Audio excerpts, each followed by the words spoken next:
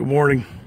It's Christmas Eve morning, and I was going to the store, and I passed by the junkyard, and lo and behold, this is what I see parked out in front of the junkyard. What a great example of a project. Looks like somebody started, and it looked like they chopped the top, they shaved the door handles. Man, I wish I had the money and the time. I know if I drug this, I don't want to get divorced. Anyway, the video of it here.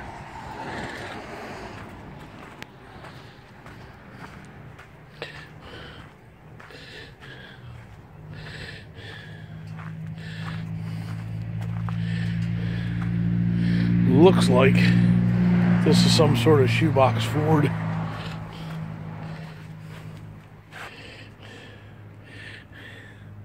And look like they already did some work to it. They chopped the top.